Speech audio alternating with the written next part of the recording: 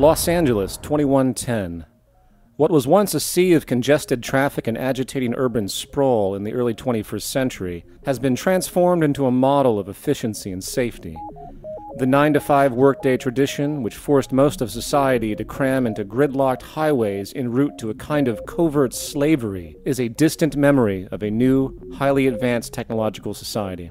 Contribution to society is no longer based on the narrow, selfish pursuit of personal gain.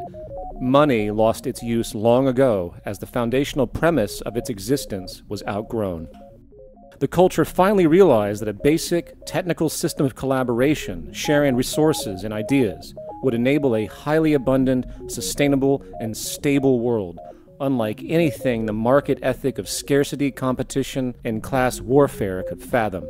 It was called the Great Transition, where the benefit of taking an Earth-wide system perspective, coupled with the application of basic physical and social science, set in motion a train of thought that transcended most everything we had considered normal in the early 21st century. And while it is far from perfect, the basic design to take care of everyone worked, while still structurally respecting the natural environment, unleashing a kind of human freedom and capacity for development never before seen. To understand how this new world emerged, we need to start by recognizing a trend which became apparent in the early 20th century. With humanity having spent the vast majority of existence under the veil of superstition, impending scarcity, and general elitism, the idea of not having enough to go around and the perpetuation of haves and have-nots appeared to be simply an immutable law of nature. War after war, genocide after genocide, it intuitively appeared that this was simply the way the human condition was to be. However, with the development of science and the notion of something called technical efficiency, a pattern began to emerge which set the stage for likely the most radical change in human societal operation in history. It was called Efemeralization, the ability to do more and more with less and less.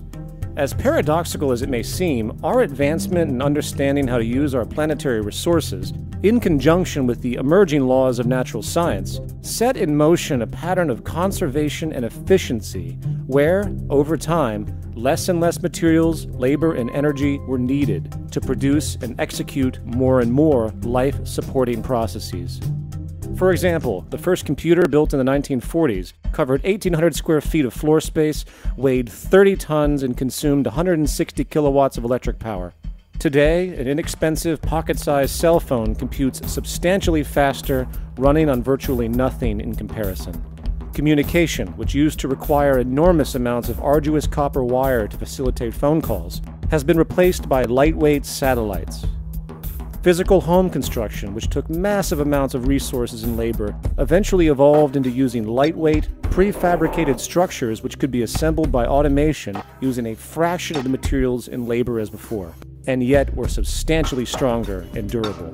Even the core foundation of nutrition, agriculture, which since the start of the Neolithic period was bound to certain regions for certain climates and land propensities, saw a revolution in versatility, where soilless farming systems could provide organic food locally without pesticides, using less fertilization and with little energy wasted on transport.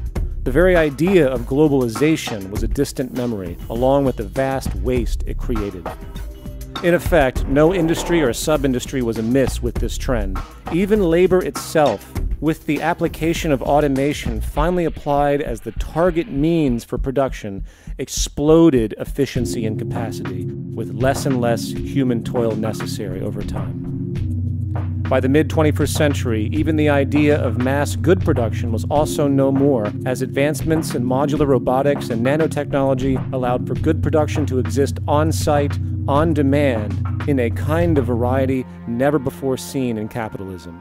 The idea of producing goods in mass and storing inventory was no more. In fact, most homes now had production rooms, which printed the basic clothes, household tools, and general needs right there on site.